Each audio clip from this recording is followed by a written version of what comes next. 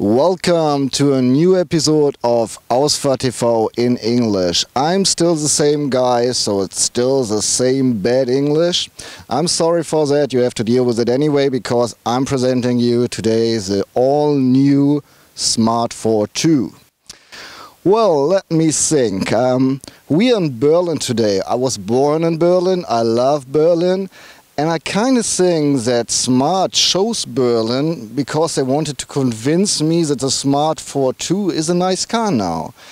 Because it's a known fact that I don't like the Smart Fortwo, well, at least the first two product generations. Actually, I had a good friend and he had to buy one, and I was just making fun of him 24/7. Anyhow, just a little bit of history. In 1995, Smart presented its first car, the Smart Fortwo, and 3 years later you were able to buy it. In 2007 they introduced the second generation of the Smart, which was 20 centimeters longer. They wanted to give the passengers a little bit more space inside. Well, it was a nice guess, it was a nice idea, but unfortunately the first generation was fitting in parking space sideways. So, well, at least in Europe, parking space is very limited, and it was always neat when you had, you know, a shorter car and you could park right behind it. With the second generation, you couldn't do that anymore because the tail or the front was sticking out. Well, and let me calculate, we have 2014 now, so the old model or the second generation is 7 years old. That's a normal product cycle. So 2 days ago here in Berlin, Smart was presenting the all-new Smart Fortwo, and here it is. It looks kind of the same, but I think very different. Especially the front looks much more wider, and you're right, it is wider. The Smart Fortwo gained 10 centimeters in width. Well, I said I did not like the old Smart Fortwo, but many other people did. 1.5 million and a little bit more were sold from the old versions. And you might know there's a convertible as well as an electric version, and those two models are still sold as the old model, while the new model comes with 3 gasoline engines starting at 62 horsepower and ending at 90 horsepower.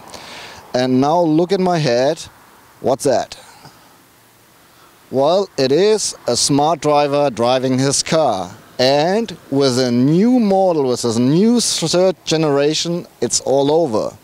You cannot recognize a smart driver anymore with a nodding head, because we have a new transmission, actually 2. We have a 5-speed manual shift transmission and an automatic transmission, a DSG, which they called a DCT, and it has 6 gears. So this baby right here is a edition 1 just for early adopters. If you're early enough, you can profit from certain options that are just available for this car. And as you can see, a white body and a lava orange tritium cell. This is just one of 8 different color combinations you can order. But, you know, Fortwo still means just 2 seats. And when I hop right here, I can show you they did not only present the new Smart Fortwo, but also the all-new second generation of the Smart Forfour with 4 seats.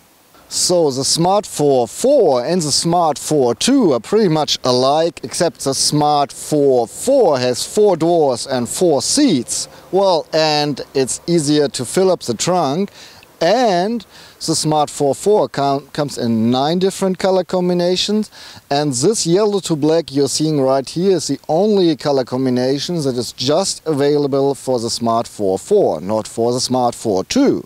But before I get to the Smart Forfour, I want to show you the inside from the Smart Fortwo.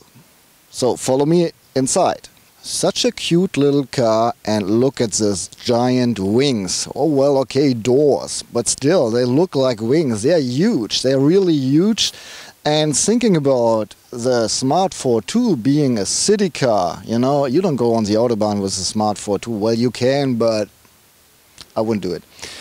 So for city cars, those are really huge doors, and if you get in small parking spaces, you might have problems. But on the other hand, they have to find a compromise, because you want to get inside the car easy, even if you are not very skinny.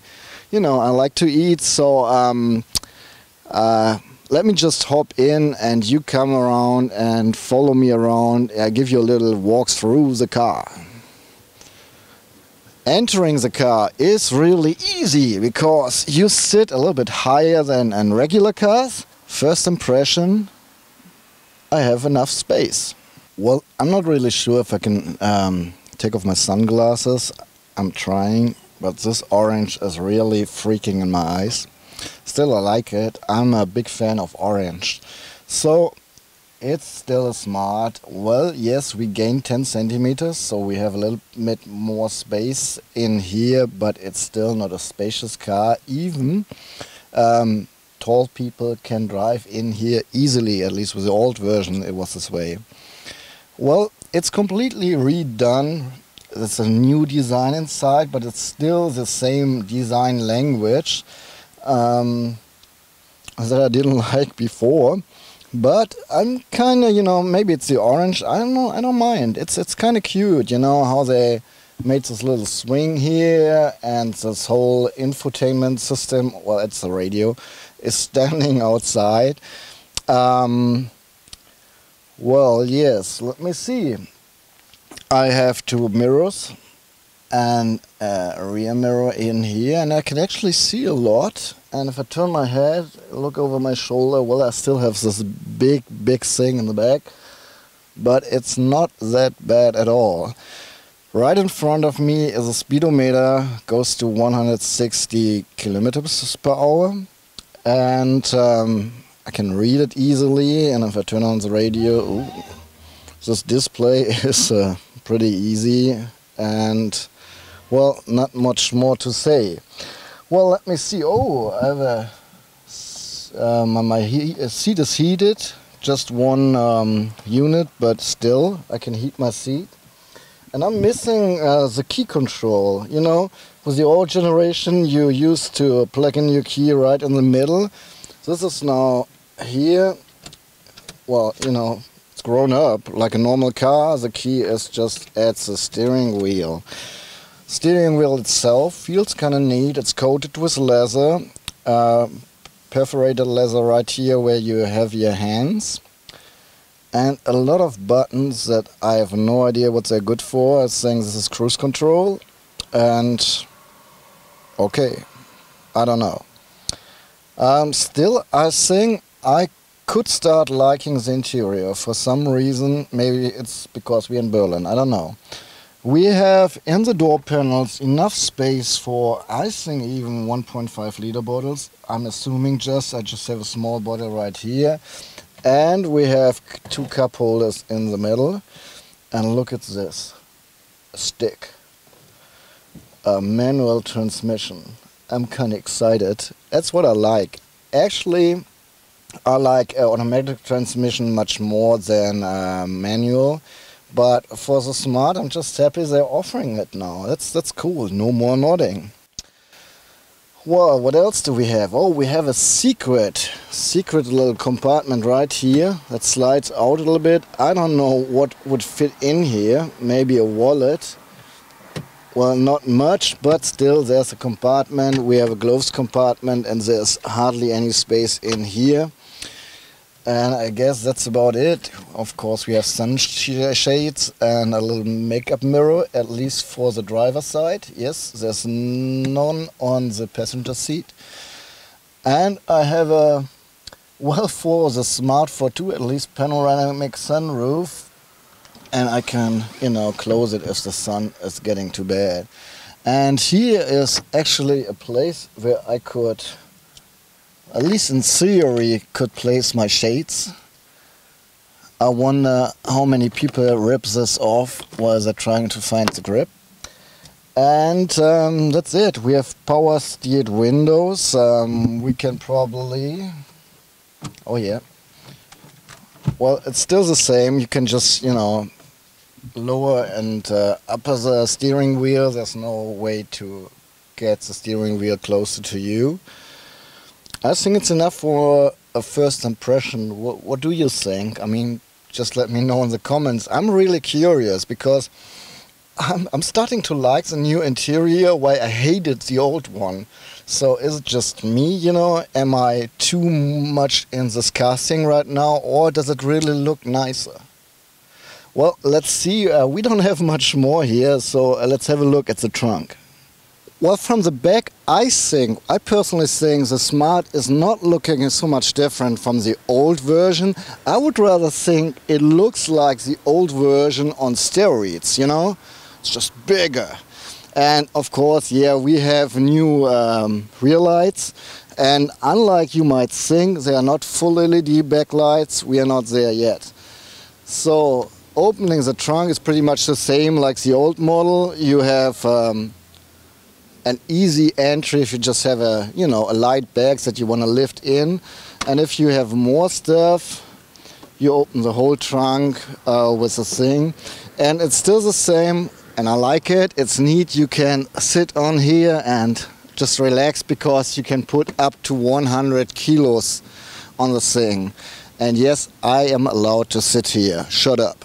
Yes, the Smart Fortwo is still a tiny car, a big tiny car at least. And still you have 260 liters that you can fill in the trunk, where there's space for 260 liters.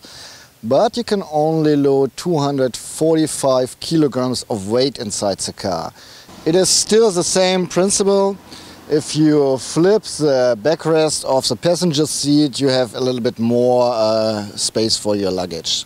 Here I am now at the Smart Forfour, and I bet a whole bunch of people will crash their rear camera because they think that's a button for the trunk, but the trunk button is right here. And as you can see, a different concept for opening the trunk. Well, surprisingly, the trunk in the Smart Forfour is smaller than the trunk in the Smart Fortwo.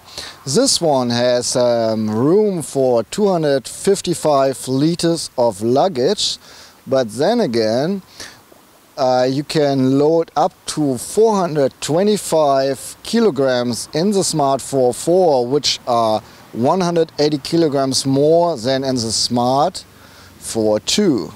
If you look to the Smart Forfour from the side, you see slightly differences to the Smart Fortwo. Well, the Smart Fortwo has just two doors. I'm not kidding, you know. No, but the design of the doors is quite different. Here we have the door handles very low, while at the Smart Fortwo they're up here. And this little design element is lowered at the Smart Fortwo as well. Anyhow, here we have the four doors at the Smart Forfour, and I would really like to jump on the back seat and show you how much space I have there and what's going on in there, because really the front part is the same. It's pretty much the same. Here we have an RPM meter and the big navigation system in the car. But besides that, it's the same car, just with different colors. But this is different, and so I would like to jump in. Look, that's kind of neat. The door is opening at a 90-degree angle, and oh, I don't like that. We don't have real windows here that we can roll down. It's just, well, you can't roll them down. Entering the car is pretty easy. Slamming the door is too. Well, let me say, spacious, not. I'm 180 centimeters tall, so 5'11", and I have to say my space here is really limited. The driver's seat is put in a position so I can drive easily and sit comfortable, and me on the back row the space for my legs is very limited, and even the head space is pretty limited. If I would be a little bit taller sitting, I would bump against the ceiling. Well, at least they say it's just a 4-seater, so we just have 4 seats and they don't try to fit another person in between. Instead, we have a little storage compartment and a cup holder. There is a little compartment in the door panel, well actually 2.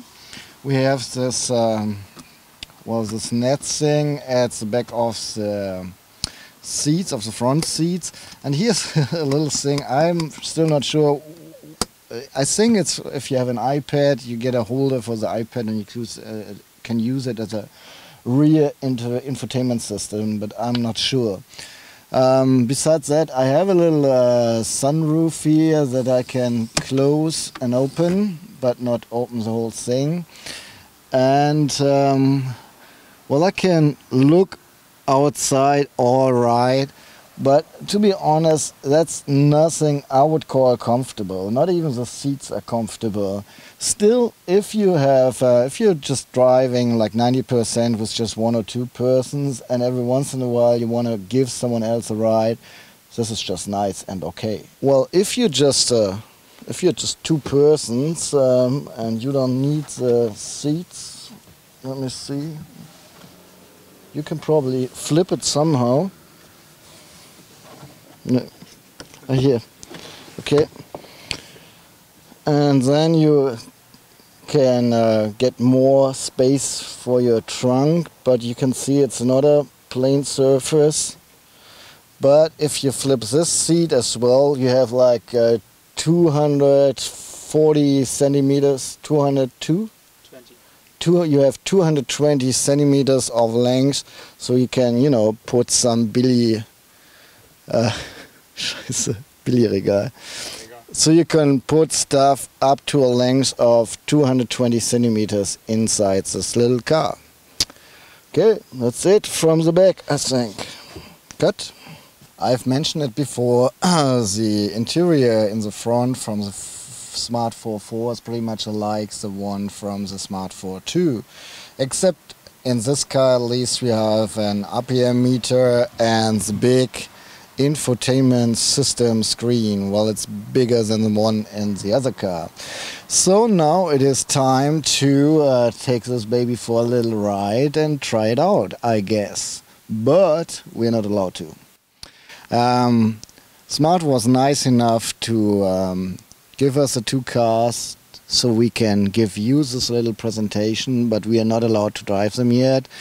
It will be, I think, another month or maybe 2, and then check back in and you get our full in-depth review about the car, including our driving experience. So if you are a Smart fan and you get all excited about the new model, you're probably wondering how much does it cost? Well, I can tell you for your certain market. I just know Smart is rolling out the Fortwo at least worldwide, starting in Europe. And the pricing is pretty much like the old model, so around 11,000 euros for the basis model. While the Smart Forfour won't probably make it over the oceans, but will be available in Europe, and it's only 600 euros more expensive than the Smart Forfour. So for 2 extra doors and 2 extra seats, you just pay 600 euros more. I hope you still enjoyed this little presentation. And I'm ready to say goodbye. I hope you like the show. Please give me a like to motivate me. If you haven't done so, please subscribe our channel. And just one more thing. Smart, with the Smart Forfour, has set a benchmark. If you want to turn the car around, you only need 6.95 meters. So you can turn the car most likely on every street with ease. That's cool. And I'm looking forward to check this out in our driving review whenever it's time. Till then, goodbye, have fun, see you later.